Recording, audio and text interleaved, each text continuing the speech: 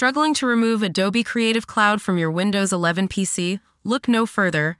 In this tutorial, we'll guide you through the detailed steps to completely uninstall Adobe Creative Cloud, ensuring that no residual files or folders are left behind. First, open the link that you will find in the description of this video. Scroll down to Uninstall on Windows. In the Windows 64-bit section, press Download. Wait for the app to be downloaded.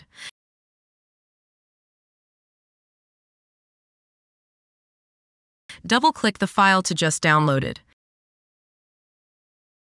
Extract the file into your desktop. Double-click the uninstaller.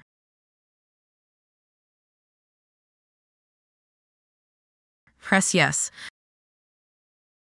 Press Uninstall.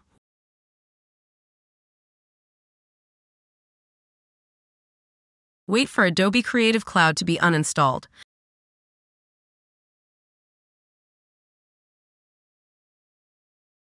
Press Close. Now you can delete the uninstaller. Now your problem should be fixed. If this tutorial helped you, don't forget to like and subscribe. Thanks for watching.